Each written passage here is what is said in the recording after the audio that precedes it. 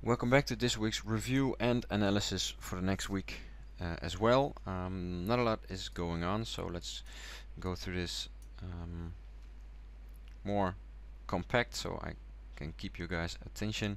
I pointed out a touch of the trend line would be an entry area for me. It happened a couple of weeks ago, 2 weeks ago I think.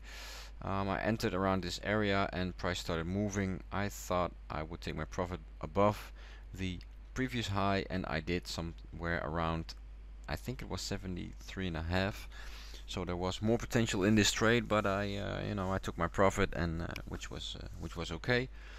For now, the review: enter, exit, a classical swing trade, waiting for another touch of the potential upward trend. A touch is an entry for me, and I will continue to swing trade Shopify. Earnings season has started, so keep an eye out on when earnings will come out. So don't be going into a position if the next day is our earnings can make you a quick profit or a quick loss. So Shopify was a good one last week. IBM, been looking at this one for quite some time. Earnings were terrible, so we see this huge gap of 10 points. To me, IBM, not trading it anymore this year. Terrible stock, terrible earnings. Not trading this one anymore. I showed you guys on Instagram. This setup is not valid anymore. These scenarios are off the table. Forget it. IBM, terrible. Next thing I added 2 weeks ago was Starbucks.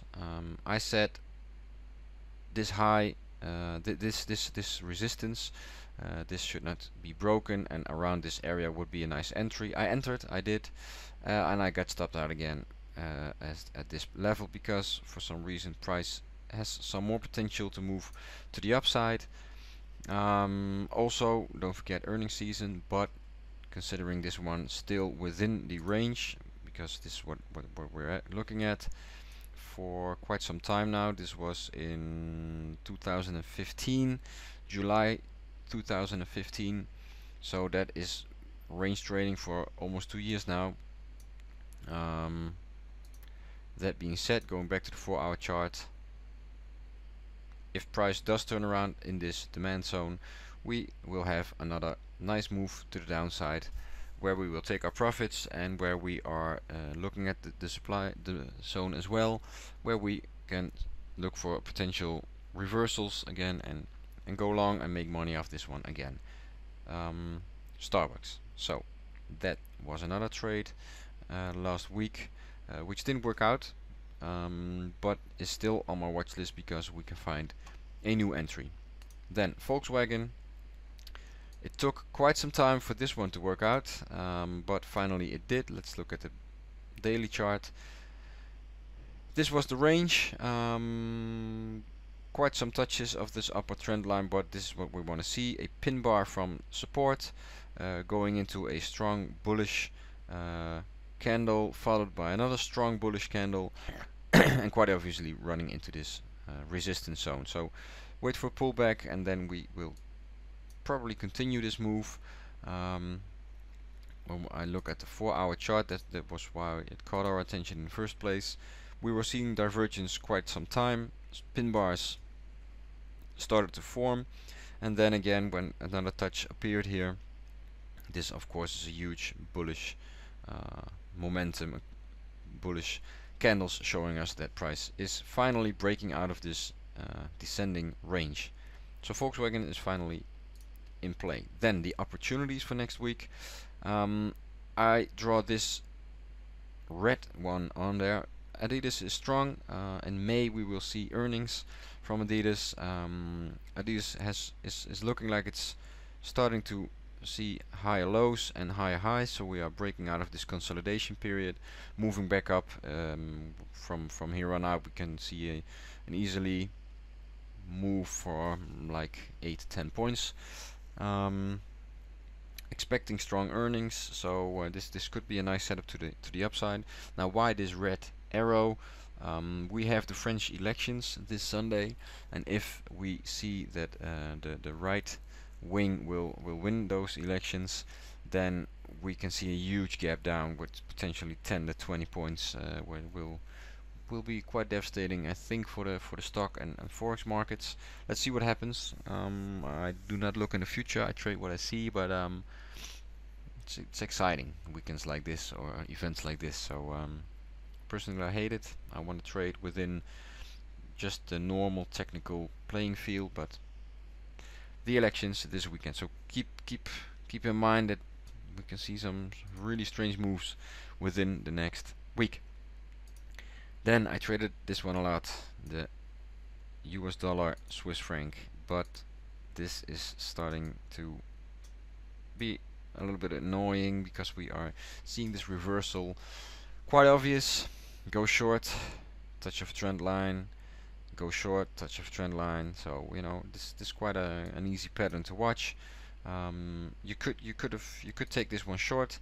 For some reason, with Mr. Trump saying that he has some tax reforms, I think the dollar bashing could come to an end, but we'll never know.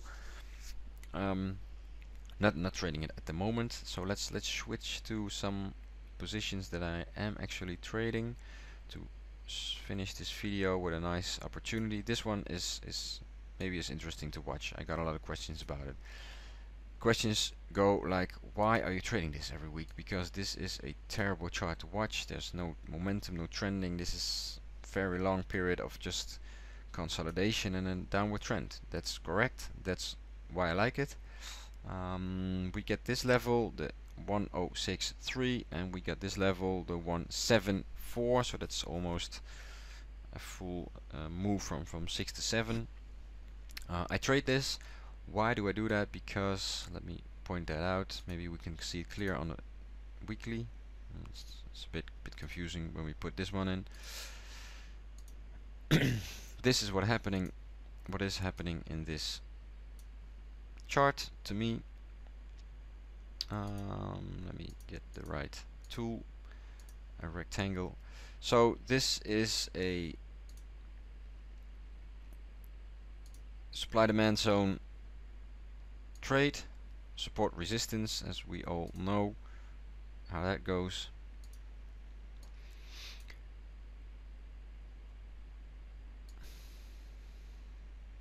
So this is when price moves into this descending trend line, or when it moves into this demand zone, price tends to turn around. Same goes for this supply zone. When price moves in there, price takes off the other way around.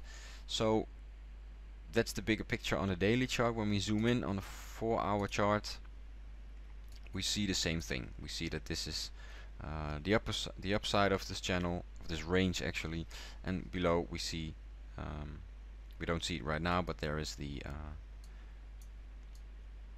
demand zone.